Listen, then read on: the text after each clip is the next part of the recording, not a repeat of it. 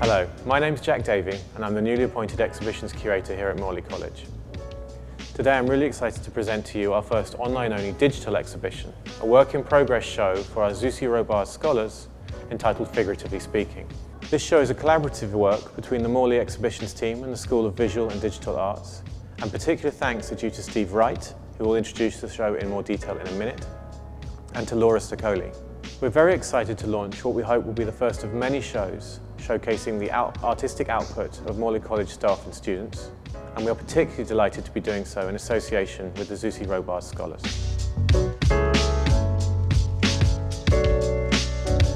I'm Steve Wright. I'm the Zsuzsi Roboz Scholarship Coordinator and Personal Tutor here at Morley College London. It's a role I've very much enjoyed performing for the last 5 years since the scholarship began. This year it's a role I've been sharing with my colleague Gunter Herbst, and huge thanks to him. And as always, we've had the unfailing and very generous and heartfelt support of Sarah Robertson-Jonas, who is Morley's Head of School for Visual and Digital Arts, backed up by a wonderful team, including our programme managers and administrators. And again, special thanks to Ruth Aban, who does most of the administration for the scholarship. The greatest thanks must go to the very generous support of the Zsuzsi Roboz and Alfred Teddy Smith Art Trust. It's they who have funded the scholarship these last 5 years, enabling each year 2 artists to come for a year's study here at Morley College London, to learn new skills, to develop those they already have, and to do so with tutorial support from myself, Gunter and others, to really push and challenge the artwork that they make. Zsuzsi Roboz herself was a Hungarian émigré who became a very successful portrait and figurative painter here in London, and was a very popular and lively character on the London art scene.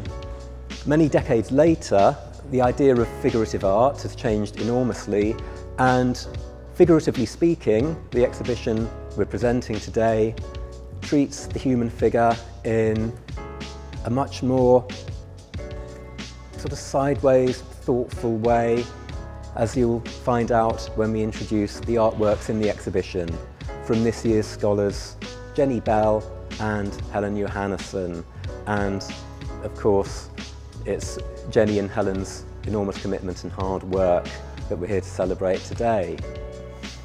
It gives me great pleasure to welcome you to this preview for Figuratively Speaking, our Zsuzsi Roboz Scholarship exhibition taking place online for the first time for 2020 and featuring the artwork of Helen Johannessen and Jenny Bell, our current scholars. Jenny and Helen have had a unique experience as Zsuzsi Roboz Scholars. They began in September 2019, studying a range of courses chosen by themselves here at Morley College London, with tutorial support from myself and other artists. And then in March this year, along with the rest of us, they had to go into lockdown. Aside from a bit of remote support that we were able to give them, they've very much been thrown back on their own resources, and it's been decided by the Zsuzsi Roboz and Alfred Teddy Smith Art Trust and ourselves here at Morley College to extend their scholarship into 2021. And so Jenny and Helen will be able to return to Morley to study further courses and to work towards the gallery exhibition here at the Morley Gallery, taking place about halfway through 2021. We were expecting to be launching an actual gallery show now, but instead, rather than let everything go cold and leave the extraordinary work that Jenny and Helen have made unseen, we're giving a kind of snapshot here of work in progress and some of their thoughts, as well as the visual art that they've been making with Figuratively Speaking, an online exhibition. Helen and Jenny both have connections with Morley College London. Helen teaches HND ceramics and has a very successful long-standing career as an artist working in ceramic. Jenny is the course leader for the Textiles Foundation here at Morley. Jenny originally studied at Camberwell in printmaking, and is a printmaker very much in her own way, her favoured machine being the photocopier. Helen's been making work, not so much with ceramics, but with plaster and paint, both of them really throwing themselves open to new materials and showing a really wonderful willingness to go back to basics and to be beginners again, learning new skills. And that's very much something we look for in scholars. There's that high-level thinking, a lot of experience, but they're very open to new things, and of course they've had more challenges than previous scholars. And I think that's very much reflected in the show, not just the fact it's online, but in some of its content. Before the lockdown, Helen and Jenny were taking part in regular courses here at Morley College. Jenny, going back to the figurative roots that Zsuzsi Roboz herself would have recognised, studying life drawing and painting with Gunther Herbst, but also work that relates to the body and study relating to human experience in a very different way, in therapeutic yoga and printed textiles, among other courses. Helen has done some photography courses here at Morley. Documentary photography helped her to look at the world around her in a different way, just as that world was becoming much smaller and more confined under the COVID-19 lockdown restrictions. Also, studying abstract painting, learning to use paints as really quite a new material for her. And of course, I know was a huge influence on Helen that she very much enjoyed was a short course, Rhythm Through Colour with Sarah Campbell. Rather than present you with an exhibition of finished work or an exhibition themed around these courses, Helen and Jenny have chosen, I think, a far more meaningful and reflective approach, and they've chosen words around which to group their artworks in various media, whether it's plaster and paint, or photography, or print. Words such as confused or absorbed. This is an exhibition that doesn't present you with finished products or easy answers. It's much more kind of invitation to make sense of the artwork, to think about it, and to find connections between the different works, including connections between these two artists. It's been really wonderful this year that Helen and Jenny have kept in such close touch with each other and have really supported each other, and there's been a lot of cross-fertilisation of ideas. They've both written an artist statement, which will help you to get some of the background on the thinking and the learning that's been taking place this year. And I would suggest that seeing this exhibition online, you do a bit of flipping between the pages for Helen and for Jenny, and I think you'll find a lot of very interesting things in common that might not be obvious, and that some of them are conceptual, some of them are visual. There's quite a lot about pattern, about things that are fragmented, broken into tiny pieces, perhaps reassembled.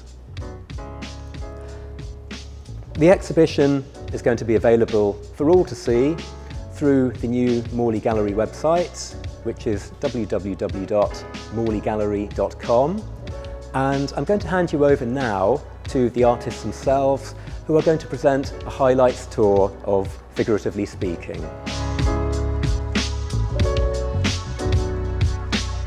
Hello everyone, my name is Jenny. Thank you very much for viewing our online show. So this is my kind of explanation.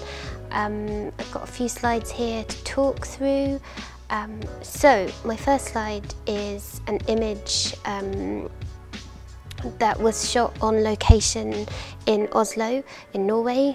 So it is a study of cloth in water. So this is at the beginning of my online exhibition.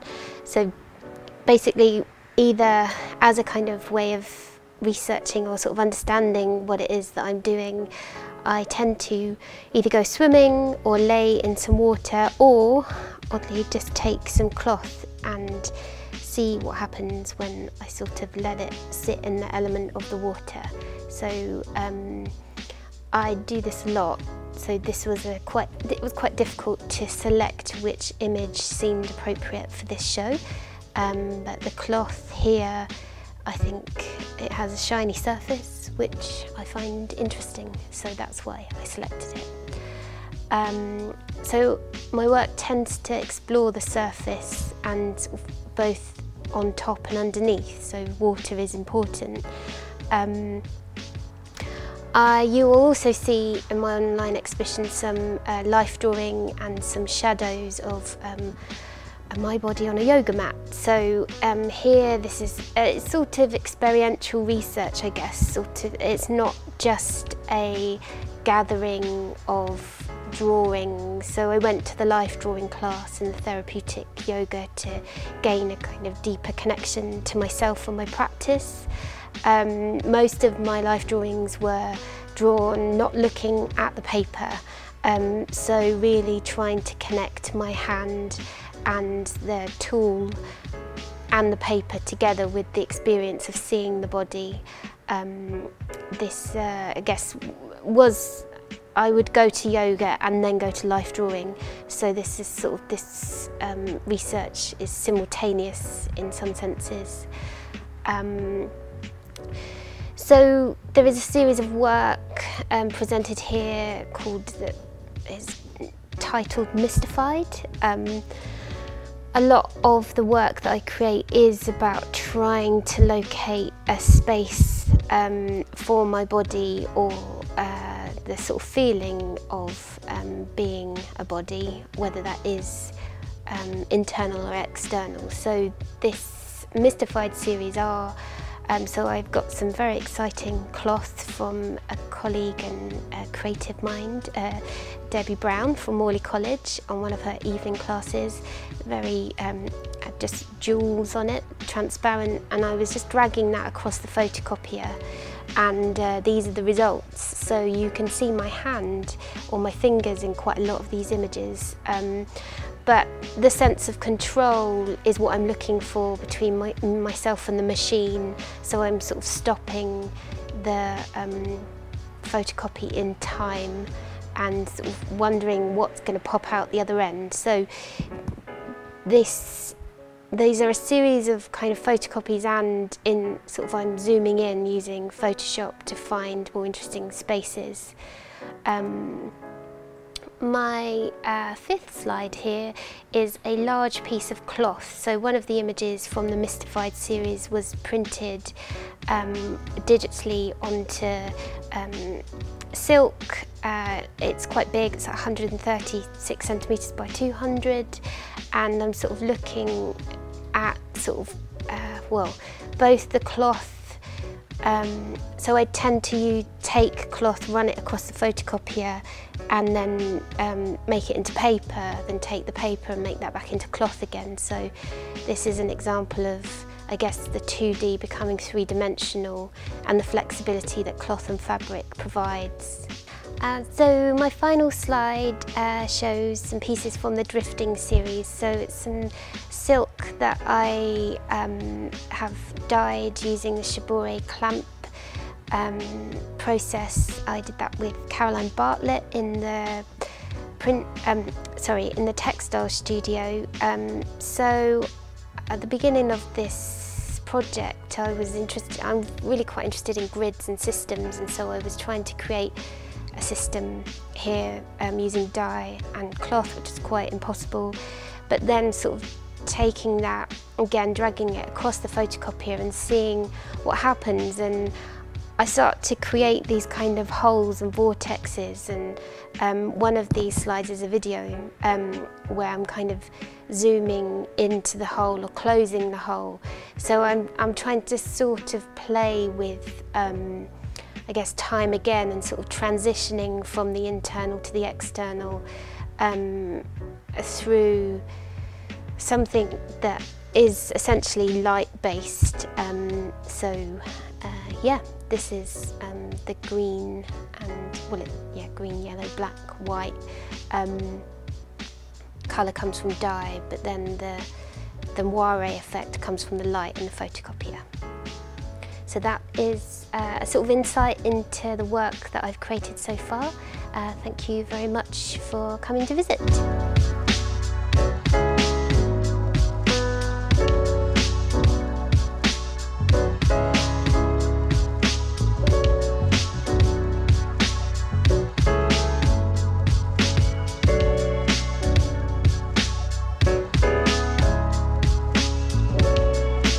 My name is Helen Johannessen, and I will be speaking about some of the work that I have selected to talk about from Figuratively Speaking, the Work in Progress show at Morley Gallery as part of the Zsuzsi Roboz Scholarship.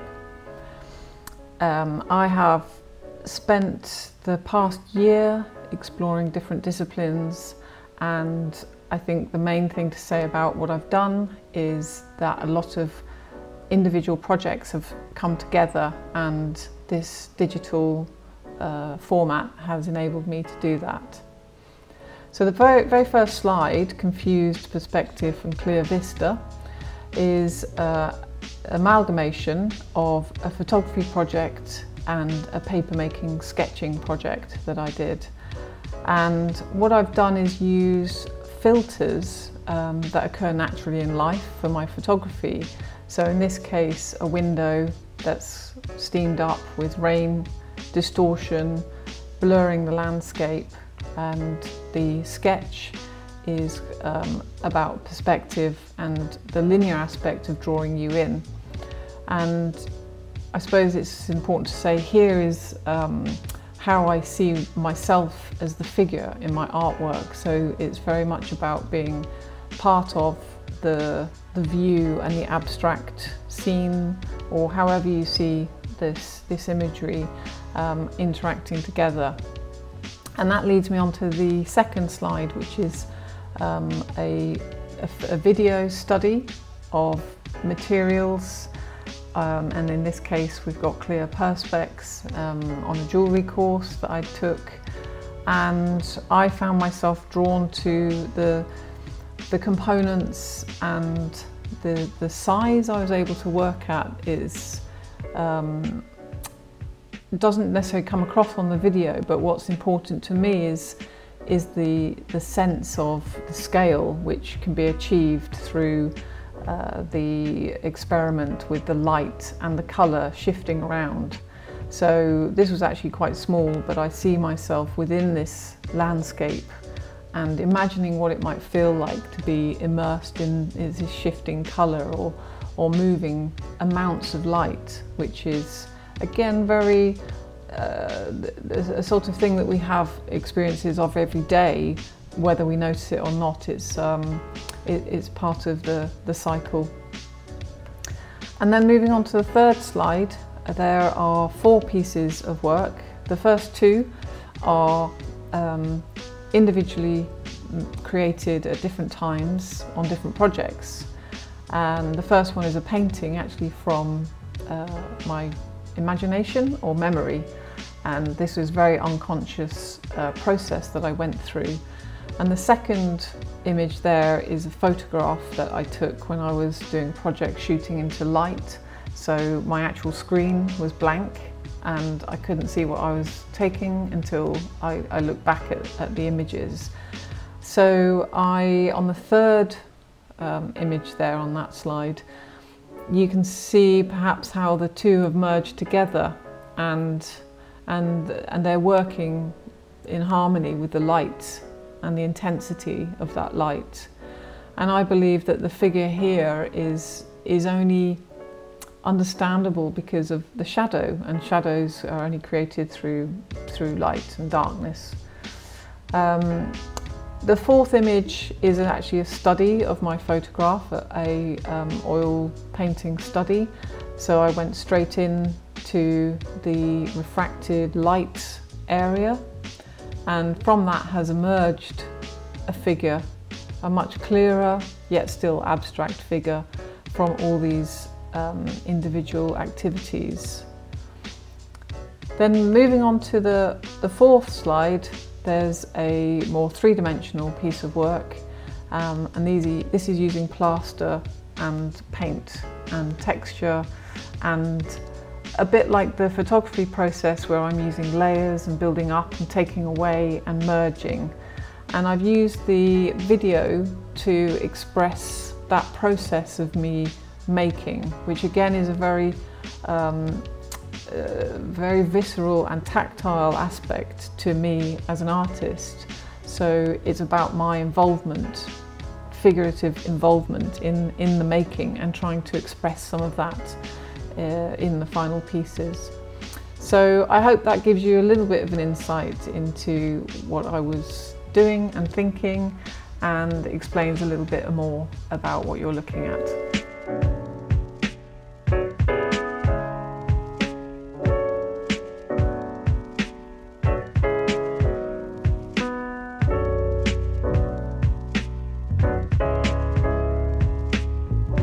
Thank you, Helen and Jenny, and thank you all very much for joining us here today for the preview of Figuratively Speaking, this interim exhibition for the Zsuzsi Roboz Scholarship. And we hope very much to see you in person next summer for Helen and Jenny's final exhibition at the Morley Gallery. Thank you.